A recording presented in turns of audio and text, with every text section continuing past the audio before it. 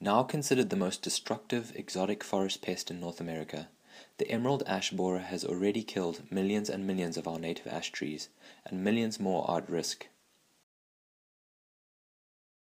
The emerald ash borer larvae feed beneath the bark of ash trees, so you will not see them. However, you could see the following telltale signs and symptoms. Thinning foliage throughout the canopy, bark splitting which may reveal larval galleries, leafy shoots growing from large branches or the main trunk, heavy woodpecker damage, or D-shaped exit holes in the bark. Emerald ash borer larvae create S-shaped tunnels beneath the bark. The tunnels may be filled with sawdust.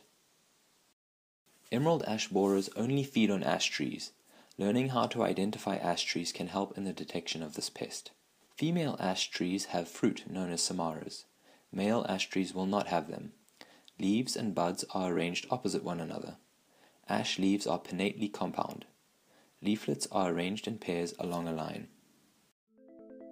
The economic impact of emerald ash borer will cost the US billions of dollars and have devastating effects on our urban and forest ecosystems.